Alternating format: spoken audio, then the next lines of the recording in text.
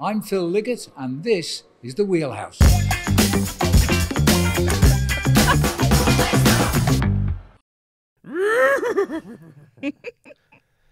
Welcome to the Wheelhouse podcast. It's lovely to be in the bunker, secret location, time of day not revealed. My name's Joel Spreadborough.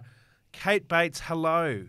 Hello. How good does the bunker look? The bunker is Can looking I just say, exquisite. It really is. And I have to say that with each week, Merksy does a better job of giving us some beautiful set decorations. But this week we have got issue 116 of Roller magazine. Yep. It is beautiful. Oh, I think I've forgotten what it's like to sift through a beautiful hard copy magazine. Yeah. The guys at Roller do an amazing job. There's this fantastic feature of one of our favourites, Rupert Guinness, in there as well. And I also just have to say there's a fella named Fergus Crawley, and he's pictured on his bike, but he's also pictured in a kilt lifting a very heavy rock. I do not know what that article is about, but I am now more motivated to read it than I previously was. Okay. To Kilt figure out rock what lifting. that is. Yes. It's big in Scotland, I think. Yes, but we do appreciate all of the additions to the set in here. It makes us smile coming into the bunker because it looks beautiful. So welcome, Rollo magazine, because it's very stylish. Speaking of stylish, there's so much coming up on the Wheelhouse podcast today, coming to you from the bunker. Some classic action in the classics. I know you're excited to tackle them because you just love them. You love them. I do. I love talking about them. It wasn't pleasant to write them. No, that's okay. Pog has been doing his best Pac-Man impression. Some cracks appear for cousin Jonas Vingegaard. We're going to talk about that a little bit. So you say. A bit of colourful language, a bit of stylish language between some teammates in the women's peloton. Photo finish drama, which I just love, that low-res photo finish drama we're going to talk about this week. And why does Julian Alaphilippe seem just a tiny little bit creeped out by a giant tattoo? We're going to find out, hopefully, a little bit later on. But before anything else, I just want to say quickly, a special episode of The Wheelhouse, an International Women's Day special, but just a special.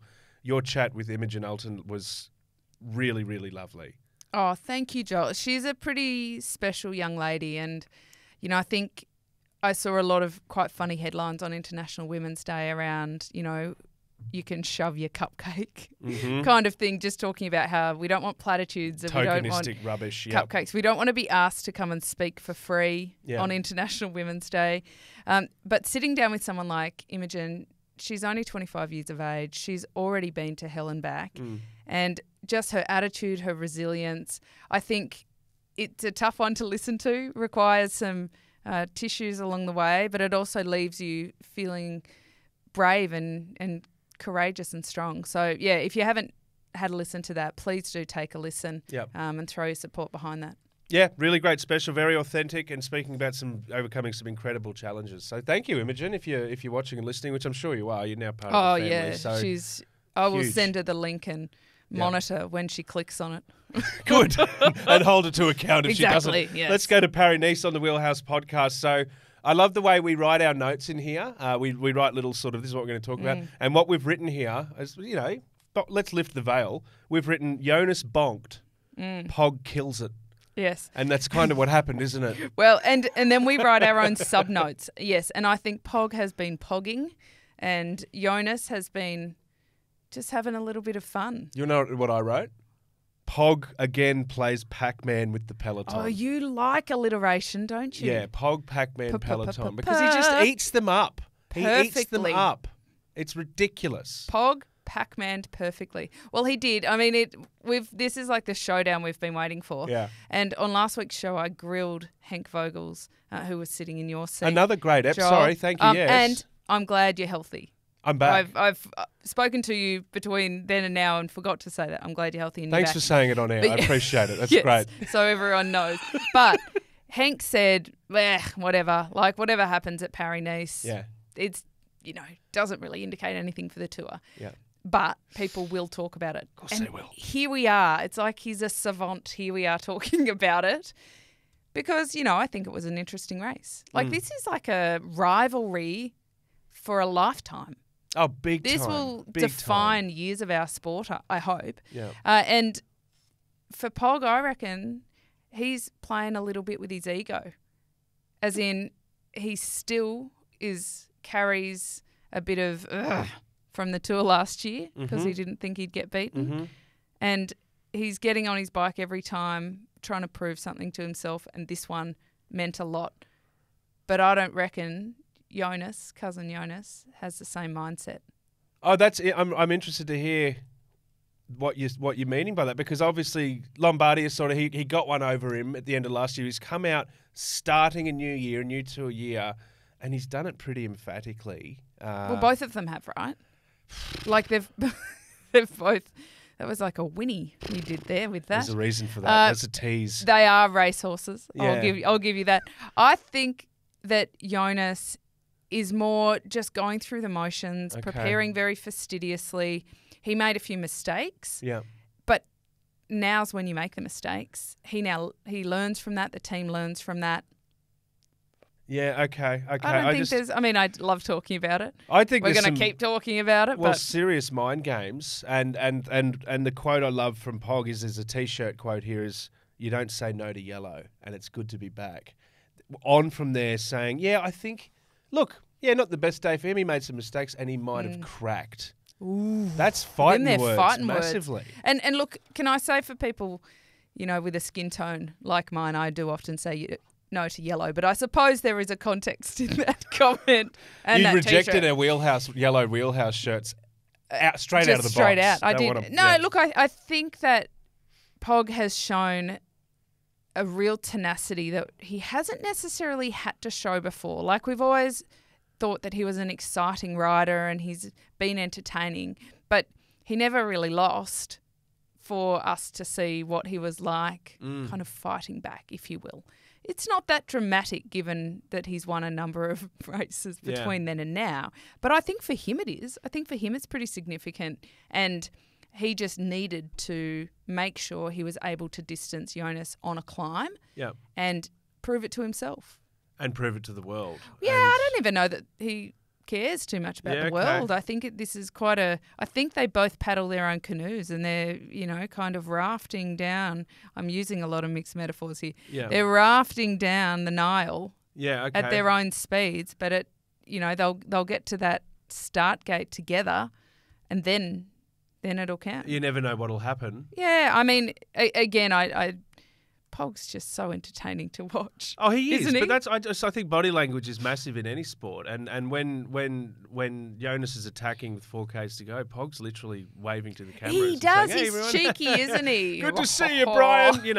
That's huge. If you're watching that back, you're like, Jesus, I'm really bashing my guts out. Do you reckon there's here. a lot of Brians in Slovenia? I've thrown Brian out there. I really did. G'day, Brian. G'day, Bruce. David. Probably not. Probably Alan? none of those names. Interesting though, and today, does it for fun, eats up Jonas cracks, eats up Gordu, does the business, has the tuft of hair, has a cheeky smile. There's a lot in that. There's a lot of where it's early, but look at this, and it's a big race. Come on, let's be fair. It is a big race to the sun, a very big race. Jonas not coming to your Christmas party, missing the beef on offer and the protein on offer that day is now costing him. It was very good chicken, and thank you for recognising that. I said even beef, though I didn't save you any. Oh no, there was beef too. There was all the meat, Joel. Okay, cool. All the meat. I just think they're on different journeys. We know that Jonas struggled a bit last year. He came out and he said that after the Tour. He was, a bit of a donkey, not a racehorse in Lombardia. Yep. I don't know that surprised anybody. It was just good to see him back racing. Yep. But he showed in Gran Camino that he's confident, he's fit. Yep. He's on the path. And he's 43 seconds faster than Jonas. Oh, sorry, Pog is 43 seconds faster. Yeah. You're really putting investment into this. I am. Okay. I really am. I'm not. It's But a yardstick. But I am happy for us to, I was going to say agree to disagree.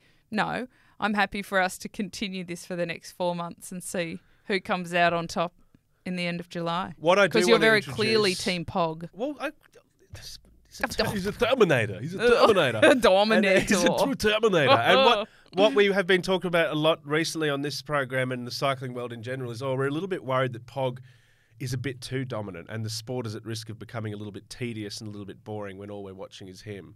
And I've said about that. I was like, I kind of like a champion. I kind of like a dominant champion.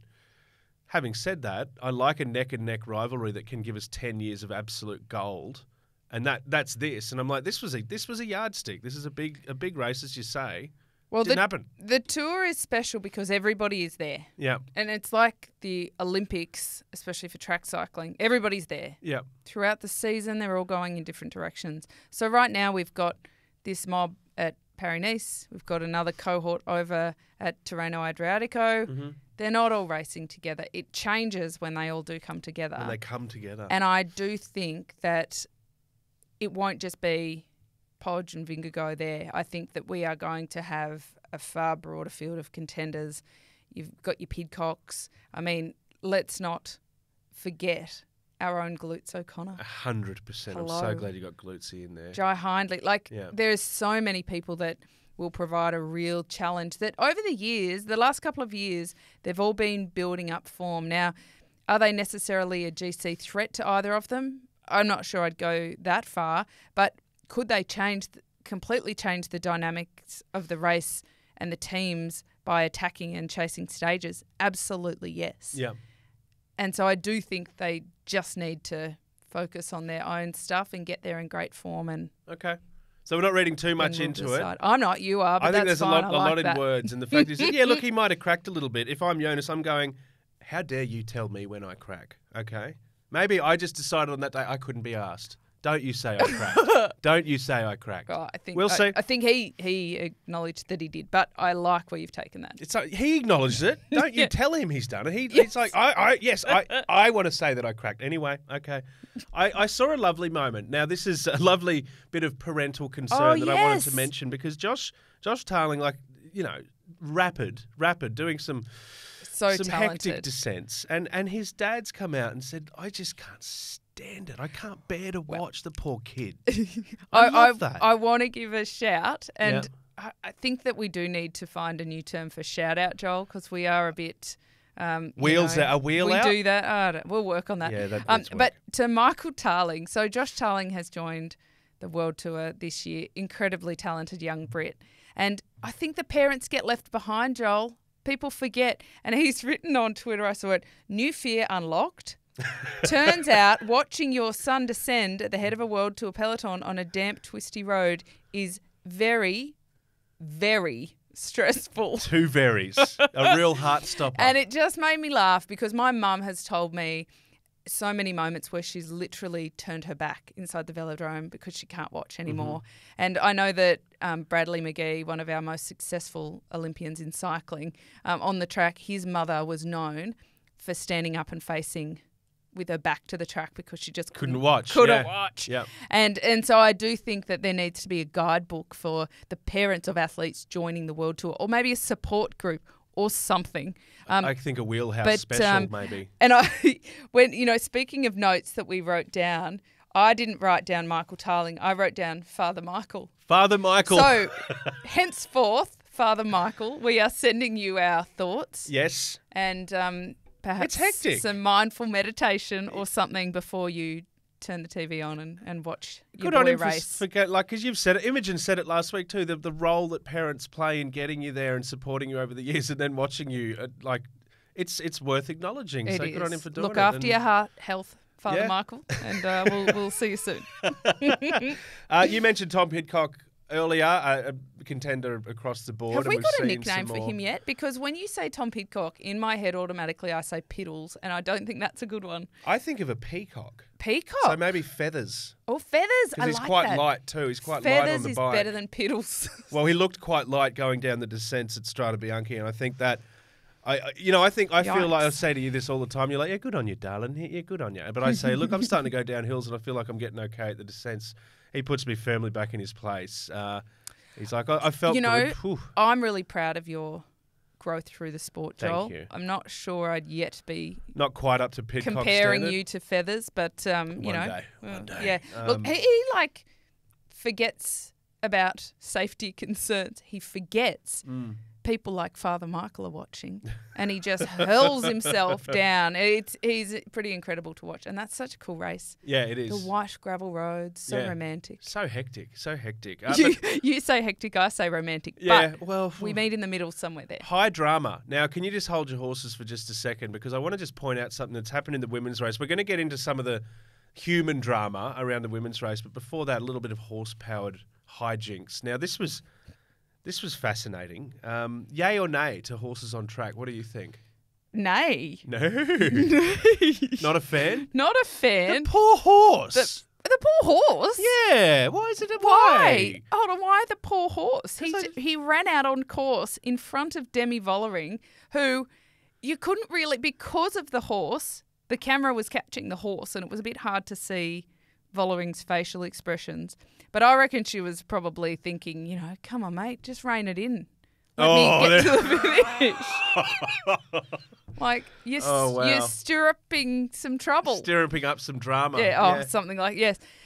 But, the horse wasn't the main event. No, it wasn't the main event. And this Demi was like the horse was kind of lucky when it came to Demi Vollering's wrath that day because it went somewhere else. It was, but we don't have footage of it. But I did see somewhere that the horse stacked. Had a stack, yeah. I thought horses were very good on their feet, and I did not expect that. I have to say, I did not expect the horse to stack it before Demi Vollering stacked it because of the horse. I think that's why I said poor horse, knowledge of the horse stack. And it's like that can often be quite bleak for horses. Yes, but I think the horse is okay, and he got out of the way and the race went on. They galloped on. We see a lot of animals, don't we? We see, everything but horses. Now we've seen a horse as well, but I've seen rabbits. Donkeys, seen donkeys. And dogs. Dogs, lots of dogs. Lots of dogs. And now we have a new entry. But let's talk about the drama in the women's race because the SD Worx sprint for the win. One of the great bike throws by Demi Vollering. She edges out Lotte Kopecky, speaks to journalists, says, I'm home. The journalist says to her, you got home. Before that happened, though, she wasn't 100% sure she had got home. And some colourful language was allegedly exchanged. Now, can I ask you know of such things with your potty mouth and whatnot? No, with your experience in Europe, you know of such things, and I want to ask if you can tell me what the K word is. No, you don't want to say it. No, is it that nasty? Yes, so she said an effing K word. Yes, I won't say it. I will not say it. It's a very derogatory term for a woman. Okay, so it's a very nasty slur. It will not come out of my mouth. No, that's fine. That's fine. It is not something. I've lived in Holland. I raced in Dutch teams for a large part of my career, and they have afterwards come out and said that that was just a friendly little comment. I do not see a way you could say that in a friendly way, and I have not heard Dutch riders, none of the women I used to race with, I've never heard anybody say it in a friendly or joking way. Okay, so you have heard it, but it was always in a very nasty, I'm angry. And, Australians, we're really good at using insults in lighthearted ways. Yeah. Like your mole, your whatever. Like, it's not that uncommon. But that's actually pretty unique to Australian vernacular. It is. And the Brits do it a little bit, but not even as much as the Australians do it. I don't think it translates to any European language I've heard. Right, okay. So with that context, I think there's some beef there. I don't know. I reckon Demi Vollering probably needs to get off her high horse, Joel. Oh, wow, you're back in the saddle already. No, look, it's interesting. Thank you for that context because I was wondering about that because she's also said, I know you're a killer. But couldn't we have celebrated this together? It's like, look, this is all before you realise you've won the race. Isn't killer a pretty hard word as well? I don't like. Is it? I don't know. Like again, I'm going in this Australian context, and you spoke it. You explained that beautifully. It's so true. If we say stuff like that, it's like, mate, you're a killer. You're awesome at football or golf or whatever. Not in this context, though. Context, at all. No. So what's happened is they've come to the finish together, and they've raced it out. Team instructions is there's no instructions. May the best woman have at it. Yeah. Right, have at it. Demi Vollering has gone over the last part in front of Kopecky before they drop down to the finish line. And her comments seem to echo that she believes because she got to that downhill section first, she believes she should have been left to win. So it shouldn't have required a bike throw to get over. Well, shouldn't have required essentially that the finish line wasn't the finish line. Yeah. If it sounds confusing explaining it, it's because it's so weird. I have never heard of a professional athlete who is, to use her words, a killer, like so motivated to have a finish line before the finish line. That's what I'm really confused by. It's confusing. I mean, if I said to you that, in the points race on the track, I came into the last corner first and I did the work before that, and how dare you come over the top of me, because everybody knows the finish line isn't the finish. Like, it's just complete absolutely. nonsense. Yeah. I was leading by a shot heading into the 18th hole of the PGA Championship, but just because you made up that shot, no, I'd already done all the hard work and won. I think it would be very easy, and people are doing this, to quite heavily criticise Demi Vollering as the problem. Now, she ended up winning. Lotte Kopecky, who won last, she got second. But there have been numerous occasions where she has caused some discourse within her team, and she is the common thread there. Like, come on now. She's a very capable rider, but I'm not going to say that she's a real pain, or not a team player. But I will say that she doesn't regulate her emotions post-race like she perhaps needs to be a bit more professional, and so that her team trust her. Yeah. Because the comments were, a little bit crappy and unfair. The word she used was absolutely horrendous. She, instead of coming out and denying it and suggesting that such a horrible insult was a joke, because that is just not very classy, I would have really respected if she came out and said, I was wrong. Like, I'm so thrilled I won, but when I didn't realise I'd won, I was devastated in that moment because I've been eyeing off this classic and I made comments that were really unfair and I wasn't very sporting. But that doesn't reflect how I feel about Lotte as a person or about the team. I would have respected that enormously, because you know what? In the heat of the moment, people say things, do things. Yeah. That doesn't define them. But the nature of this term, as you've described it, heat of the moment doesn't really justify it. No, look, it doesn't justify it. It needs an apology, but I don't understand why they've turned it into a bit of a nothing to see here, bit of a joke. Yeah, and once, okay, actually, Demi, it's all good, you've won. Oh, great, let's have a hug. But even after that, again, I talk about body language, they were clearly separate. Like, there was no unity there. There was obviously beef happening. But you know what? I don't want our daughters...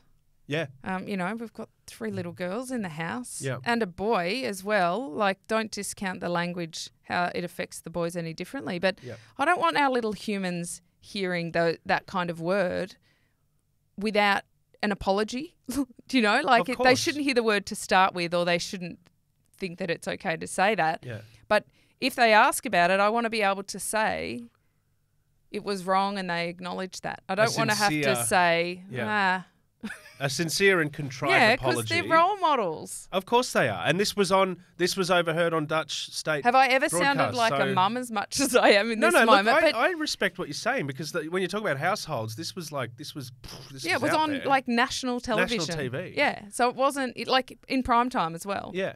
So I don't know. They're role models, and quite frankly, they get paid to be entertainers and role models. They don't get paid because they're good bike riders. Yeah. And so I think that there's a responsibility that comes with that. You would have had... Look, you've spoken about that really diplomatically, and I appreciate that. But a little bit of a hint there that maybe Demi's rowing in the opposite direction. Her horse has bolted. Blow-ups between teammates happen. Sure they do. Behind closed doors often is the best thing, but this one played out. We've seen it. The NRL has just started here in Australia. The code of football we always talk about, thanks to the Parramatta Eels. Go Eels. Go the Dolphins these days. That's a new Queensland team. Yes, go the Dolphins. But they have had some pretty public fights, in-team fights. Absolutely. In round 1. Everyone was talking about it. So it's not something that goes unnoticed. It doesn't happen all the time. The general thought around it is that everybody knows they get emotional. Everybody knows there's so much on it. But that doesn't need to spill out onto the field. Yeah. And if it does, then it's not a problem to apologise for it and own it. It's a problem when they don't think it's a problem. That's exactly it. And the lack of authenticity there. But basically, because Vollering basically, once she went, it's like, oh, that was how good, how fun was that finishing so close to my teammates? Like, no, that's not at all what you're thinking. No, come on. And you know what? Everybody loves heroes and villains. Yeah. And so you can be a villain if that's authentic you. But I was pretend. reaching for my what Darth were you Vader reaching? helmet. Oh, Like, right. It's out of reach, but yes, you can be a villain. But don't then come out and say, oh, I didn't, own it. Yeah, well said. On the Wheelhouse podcast, discussing teammates becoming enemies and then going back to being teammates in the blink of an eye, or in the blink of the awarded race decision. We've never had a blue like that, Kate Bates. Oh, look, not yet. Not yet. 37 episodes in, Joel. You mentioned our good mate Glutzy O'Connor before. Let's go to Tirreno Adriatico. Say that 10 times fast. I was doing that in my warm-up before, and it was working well. First time there, but not bad. Not bad through the crosswinds. Looking okay. Doing some good bits. Looking as as you say, a GC contender that he is. I'm going to put real significance onto this for Glutz O'Connor. So you don't put it on Jonas, but you put it on this? Yes. I like it. Yes. And I will now forthwith justify myself. Please do. To be a true to a contender, you can't just be a climber. And Chris Froome, when he entered, he was a climber. He had to learn how to time trial. He had to learn how to descend. He's sadly now, I think, lost that ability. But he gained it and he did a great job. Yeah. Ben O'Connor is a natural climber. He's an incredible climber, and we've seen that with his previous success at the Tour de France. But he does need to fortify his GC ability with time trials, with skills, which includes definitely descending and general bunch skills, but also a really big one, make or break. We've been talking about it as the season started in the Middle East. Crosswinds. They're massive. It can make or break a tour. Adam Yates, he got catapulted backwards because of the crosswinds, lost the tour at UAE. Clearly hasn't seen Days of Thunder. Needs a lesson from Tom Cruise, Nick. But I think that this really shows that Glutzy, he's getting there. He's building that, he's building the foundation of a statue. Of getting a statue. Exactly. Because once you become that all-rounder and you do it all, that's when you get a big bronze old buttock. Yeah, I was going to say copper, but we'll go with bronze. Well, if we can... if Tom Bonin just gets his legs, what does Glutz O'Connor get? I've suggested I'll leave that it before. There. I know, I'm just picking it back up. I love the way you've said that, because that all-round proficiency on display, and it's a good time to demonstrate it. As much as we have said, they all come together from all over the world. They meet at the Tour. That's when it really matters. It's like, but that's the beautiful nuance of cycling, I think, is that if you just look at the results sheet, he didn't finish anywhere of any significance, but he did something very significant and impressive that day in my mind. Yeah, we love Glutzy. When's he coming on?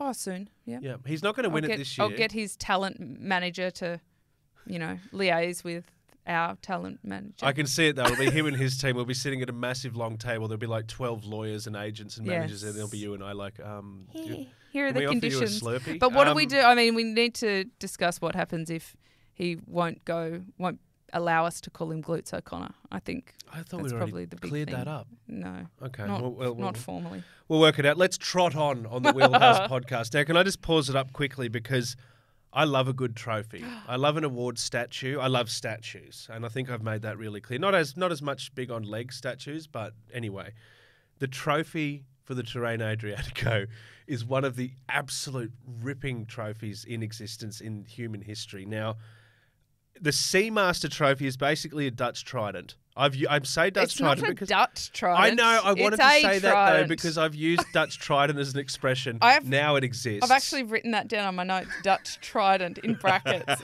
Thinking of you. The Dutch trident being the female Dutch trident in cycling. Yeah. Of course. Well, look, this is described as a large gold gilded trident. It is epic. It is epic. Last week, Henk and I were kind of poo-pooing the envelope trophy, which looked like somebody had run over a bike wheel with their car, stuck it on a candelabra. Bob's your uncle, here's your trophy. Right. Atrocious. So I'm very pleased to see this work of art.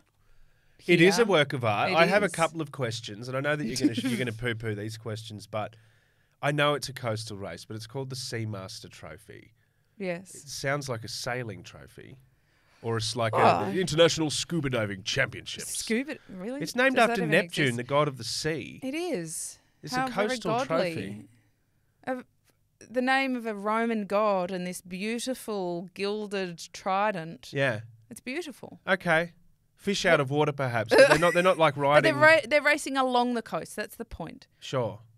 They're racing along the Adriatic Sea. Yeah, it's okay. beautiful. Look, I'll go with it because it know? is a spectacular piece Yeah. of gold, gilded, whatever you call it. It's Hardware. fantastic. It's a great I bit of don't know. hardware. It's great. Don't use it as a fork. You could if you were desperate, but it would need to be a pretty big steak. That would have to be an enormous steak. Yes. Yeah. Okay. All right. Now let's stay there for a second. Thank you for explaining that. I'm on board. One of your most beloved, cherished, treasured events, the Team Time Trial, Ugh. has in a slightly different shape and size, but you still don't like it. Do you? Well, I dislike it so much I didn't even bother writing notes about it, Joel. And so when you you're said just that, I was gonna like, riff. what's he talking about? They changed format of it this year. And so previously the time for the team was taken, stick with me here, Joel, off the fourth rider across the line. So you needed to finish as a team. Uh-huh. And Oh, okay. Yeah, right. yeah. And if you got dropped in fifth or sixth or seventh, you got your own time. But the top four, the time stopped on the fourth rider. Okay. And you all got it. They've changed that up so now the riders get their actual times, right? So now there was speculation about all these crazy tactics where the teams would essentially act as a giant lead out and launching pad for their GC rider to get those 1 or 2 second advantage. Ugh. You don't like it? Didn't really play out like that. I think it Okay. was a little bit of a nothing to see here. And once again, my least favourite event, which I know is controversial. There's a lot of people who would fight me on that. Yeah. Even within our team. Yeah. Merksy, very big fan. He loves it. He loves of it. the Team You're Time not Trial. horsing around. You cannot stand the triple No, T. I really can't. You've but, said it you know, so many, yeah. It's not the main event. Okay. It's not the showpiece. It's not I what think the it, and we're I to see. no, it is not. Okay. You've gone from one of your least favourites. Can I pivot now to Ooh. your all-time favourite? Maybe not all-time, but your current favourite, Wout van Aert. They're looking okay after all. It's had a bit of an incident with Tommy P in the form of a collision, but I liked it. They had a collision, got up, shook it off, and said, it's all good. He ran into him. Hard, you know. Tried to go through a gap that wasn't there. Wasn't ran there. into him. Oh, I think it's. I mean, crashes happen all the time, but I do not like to see any athletes crash. But Of course not. when they do, I like to see that they shake hands afterwards. Crash with grace. And there is a very big difference, Joel, having a crash that is just crashes happen Yeah. versus having a crash because somebody was riding dangerously or having a crash because the conditions were dangerous. Yeah. They're very different mindset when you get up off the ground and how you feel. Toward your other rider and toward the other rider, toward the race, toward everything, you know. But crashes do happen and it doesn't have to be a big deal, but it brings more authenticity to when Wout would then, or Tommy P, feathers, not pedals. I'm so glad you like Feathers, that. yes, we're going with that. Where Feathers would at some other stage say, this guy brought me down and it's not okay. Yeah. We know it's genuine because when crashes just happen by accident, he doesn't fire up. Well, yeah, You know. but we do see heat. We see demi-following. We see slightly heated exchanges from time to time. That can happen after. Oh, yeah. nasty And look, crashes. people have been kicked out of many examples of riders kicked out of races for dangerous riding. Yeah, You know, Peter Sagan, Mark Renshaw, yeah, a wayward headbutt. of course. So. I don't know how Robbie McEwen didn't get booted out. He was great with his headbutts. Yeah. Won him a lot of races. Did you ever execute a say. headbutt? No. Did you ever receive a headbutt? Yes, a lot. Dear. And Right. I did not like it. I Wow. was so vocal about it. Probably in my generation, the most vocal of any rider about dangerous riding. Okay. And since we were talking about horses earlier, Joel, the worst thing I've ever seen in a race crash-related was a Brazilian rider unclip her foot and horse kick another rider clear off her bike. Wow. And I was a couple of wheels back and I was in absolute... Did anybody else see that? Yeah. A lot of people saw it. She got kicked out of the race. Oh. And, from then on was known as the horse kicker. Would you say she was like hoofing and She, hoofing with yes, rage? she was hoofing with rage. Actually, Merksy, all this horse theming, do you reckon we could play a bit of Daryl Braithwaite horses under this horse chat, mate? Copyright issues, Joel. We can't do that. Okay. Kate, can you sing for us? That's the way it's gonna be, little darling. Oh, my God. We'll go riding on the horses. Yeah, yeah. Yes, that was really good. Oh, and it allows me to bring up Harry Styles again. Did we? Oh, thanks for your 2 cents there, Merksy. Thanks, Merksy. I love dodging copyright, so that's how we have to do it. That's how we have to do it. But let's talk about hairy moments because there's been a few in this show so far. From Harry to hairy. I'm with you. I want to go to a hairy moment that's not a moment as much as a pair of legs. Now, Primoz Roglic, we love him. One of the first nicknames that I coined and I really love is Sticky Tape Man for Prim because he... Hairy Sticky Tape Man. Sticky Tape Primoz Roglic gets up every time, gets knocked down, gets back up. He's one of the most tenacious, grittiest riders that I think exists, and I applaud him for that. He's looked okay. I'd describe his riding style as a bit hairy, but it's not... Oh, hang on. No, that's not his riding style. It's his legs. Him. What's the go with the hairy legs? He's refusing to get out the old Mark III razor and shave the Simon Pegs. He have a nice little rhyming puns there. Look, he's made his comeback a little early, Joel. Mm-hmm. So we haven't seen him for 4 months. He got a big shoulder operation, including a big big bone graft on his shoulder. That actually, I don't even have it injured. That made my shoulder hurt hearing that. Turns out sticky tape doesn't always work. The gaffer tape, he needed a bit of reinforcement there. And he planned to start his season a little bit later, but he was like, I've been at altitude, I'm starting to feel fit again. Why not give it a go? So he's turned up to Adriatico and he's got hairy legs, and it's not something that you see often in the professional peloton. And it's not just for vanity reasons, but that definitely plays into it, I got to say. A little bit? Oh, definitely, right? Because they oil up their legs, they look a bit musclier and better in photos. Like there's a vanity aspect to it. Yeah, okay. However, it's also if you fall off, just to clarify, because you haven't shaved your legs yet, right? Not for this sport, no. Yet. I used to shave them for football. Oh, well, there you go. Yet is the word I use. Yep. Shaving means that if you do fall off, you can get better wound care. You don't lose as much skin, and massage as well is the other one to make sure that massage can be performed smoothly. That sounds a little bit dodgy. Are you saying that massage couldn't be performed smoothly? Oh, look, I don't think it would be as pleasant on an these experience numbers? On your hairy pins as it would be if you defluffed them. But more hair than the floor of a salon there. Well, so he's turned up with hairy legs and people have noticed and it's become a bit of a joke. But then he wins and he comes out and says, now I'm going to shave my legs because I had no intention of shaving them until the first win of the season. I love the superstitious, when you speak about the vanity and the ego involved as well, so that's a real personal challenge that he's given himself. It is. I mean, I will note that he has also missed a few spots on his face that he could address. He did, but I kind of there's also a manicured element to his goatee and his face where it's like if you just applied half of that love to your legs, you'd have. I feel about goatees fairly similarly to how I feel about Team Time Trials. Not a fan. Okay. Now he's got beautifully shaven legs. Good. I'm so happy to see him back because I'm so used to seeing him busted, uniform torn, the lycra just in shreds. It would bring me joy to see him as the face of Gillette or something like that. It's a sliding doors thing though because we talk about the Pog era and just before the Pog era was very nearly Primoz. We saw him doing what he was doing. Well, he's not even riding the Tour this year. He's going going for the massive. Giro. Yeah. But, he's a Grand Tour winner. I reckon he could probably win the Giro too. Could do it. Although the Italians will be mortified if he turns up with even a skerrick of fluff on the I think there's on a the there's a legs. hairband in Italy. I think so. All over. He'll get waxed at the border. Let's stay on legs. There is a line I never thought I would say. I love Staying the body on parts legs. we're covering Heavens. today because my favourite Frenchman, another very inspirational rider by the name of Julian Alaphilippe.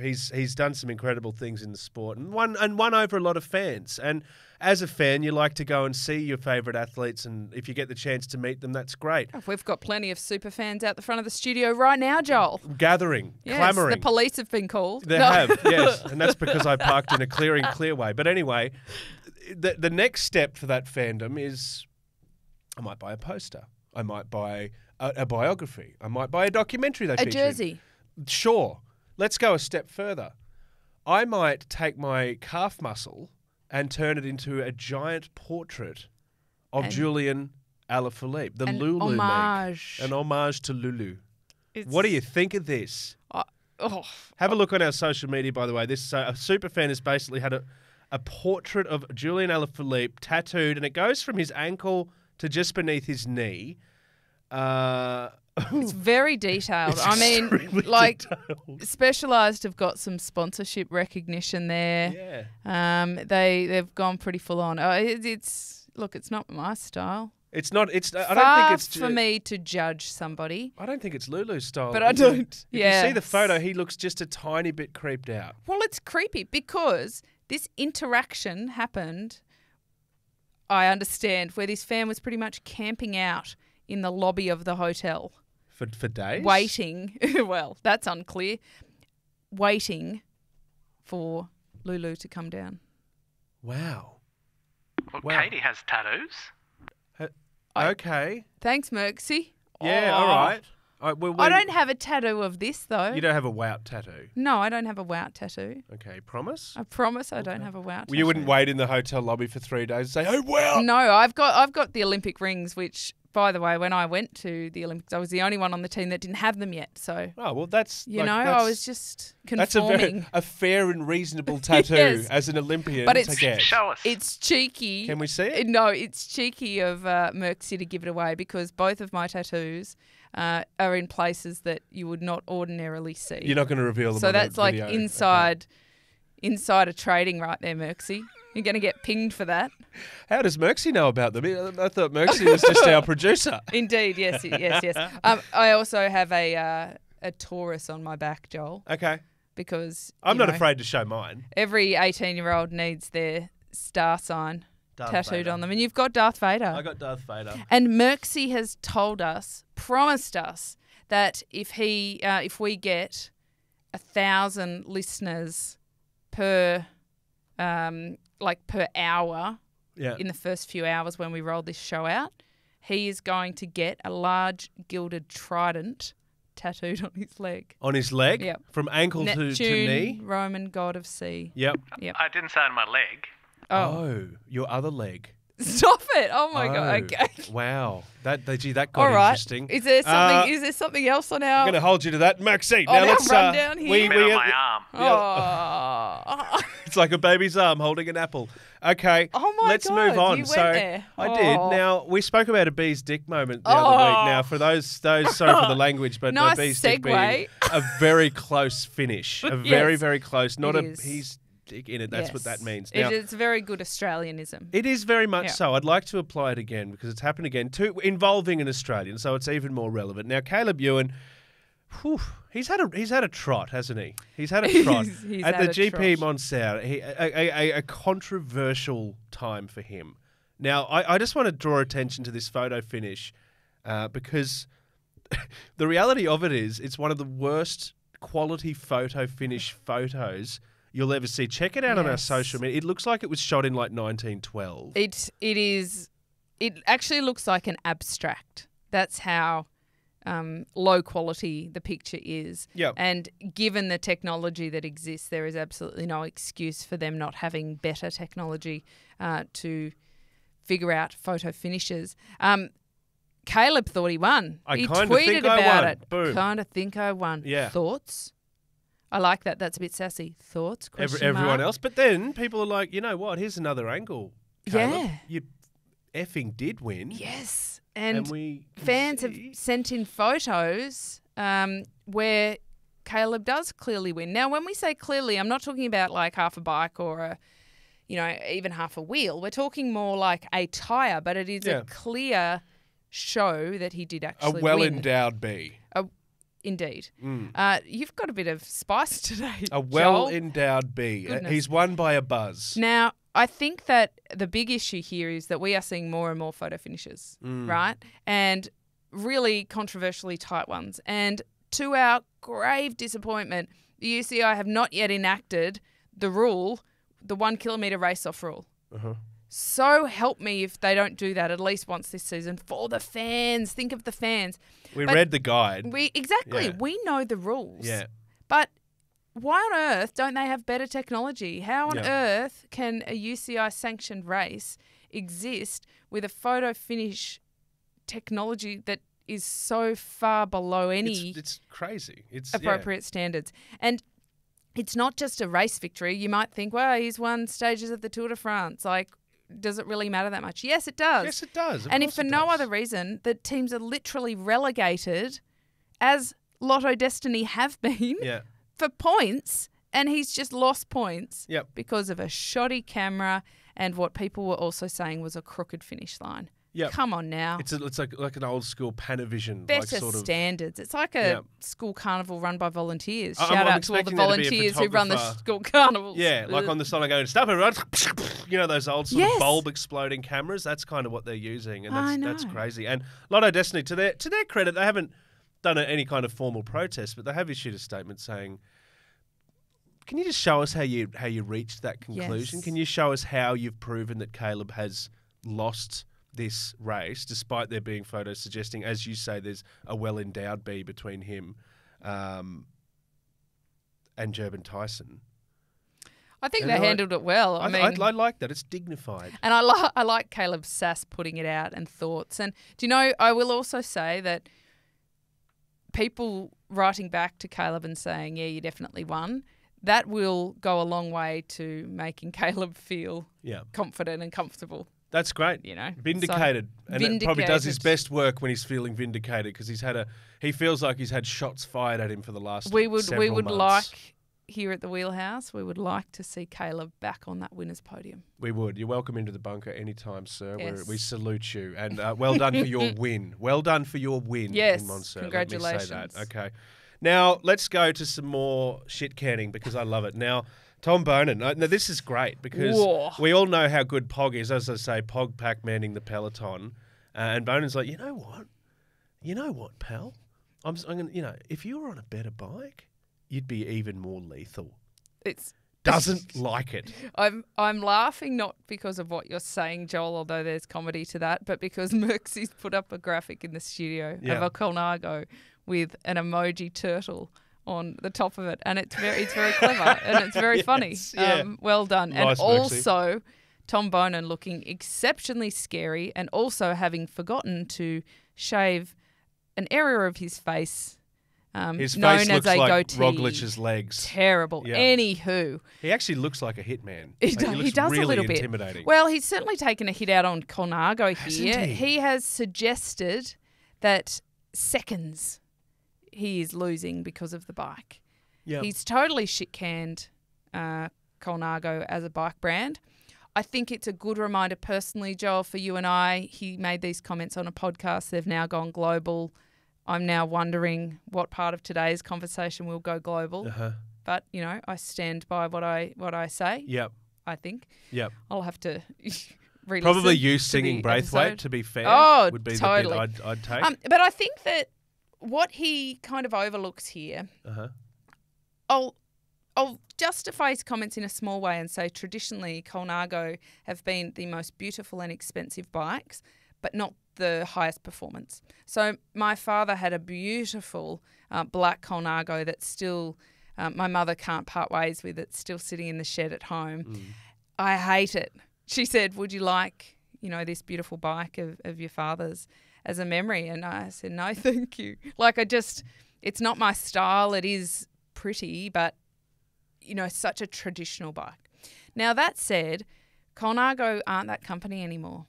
And the fact that you've got a team like UAE riding on them and a rider like Pogacar who takes extreme attention to everything, they simply would not ride bikes that were not up to scratch. That's my thinking. They would not. And they don't have to, because they can ride whatever bike they want. Mm-hmm. And even if the bike brands don't want to sponsor them, which I don't think that would be a hard decision for a bike brand to want Pogacar riding their bikes, they're not short of a few quid. They can afford to have the very best of the very best. And I think that Colnago have worked really hard to do that and provide the equipment. And I mean, like our, good friends at Champ Sis who do Per Se are the clothing partner of UAE, and they've told us, and we've talked about the incredible amount of research and development that has gone into the fabrics that these guys wear, right? It's incongruous to think that they're putting all this detail and attention into the fabrics that they wear, but they're riding a bike that isn't up to scratch. Isn't completely. It just doesn't. At its, So his comments, like, I get that his perception of Colnagos is that they're not one of the highest performing bikes. I would have that perception too, to be honest. But when you apply that to UAE and the research that they've done around it and development, it doesn't match. Well, Pog's Pog, and we often say it seems like he's nonchalant and doesn't care, but as you say, he's a student of the sport. He absolutely does care. He's been with them his whole career. He won his first tour. Their first tour win as well was his first. They're on a journey together. What I love about it is Colnago's like, you know what, Bonin? You know what, Bonesy? If you want to make bones about this, why don't you come down and have a toddle on the bike yourself? Yes. See how you go. Do you think that's what he was angling for the whole time? Maybe he just wants to have a go. He's a replica was too expensive. I'd love to have a go at one. He's very influential in Belgium, and I think the comments date him a little bit because it is something that was talked about 10 years ago. Certainly Colnago, Pinarello, they were the beautiful and expensive bikes, but they weren't the highest performance. But that's changed. And, I think maybe Tommy Boy needs to do some reading. Yep. Well, him and Dirk de Wolf, because Dirk de Wolf also had a little bit, he's retired now, a little bit to say about doesn't like the Colnago. Maybe secretly actually loves the Colnago and is using a bit of reverse psychology. Yes, trying to get their hands on saddle. one. We'll see. But look, there's a reason that even if it could be 2 kilometres an hour faster, there's a reason that Pog is on that bike and will probably be for his career. I think the bike's up to scratch. Kate Bates, this has been so much fun. It always is an absolute treat to come into the bunker. But can I just tell you, I'm actually not going to be here next week. I know we should talk about this off mic, but I just thought I'd let you know on mic. I'm heading to Los Angeles. I'm going for a trip to the USA. Because there's some open trials to be part of the US track team, basically, and I might end up trotting out at the Olympics. I literally thought you were going to tell me you were, following Harry Styles to the US for a concert. Secretly, maybe that as well. I'm glad we're talking about this. The US cycling have put out essentially talent ID. Now, in sport, we call it talent identification.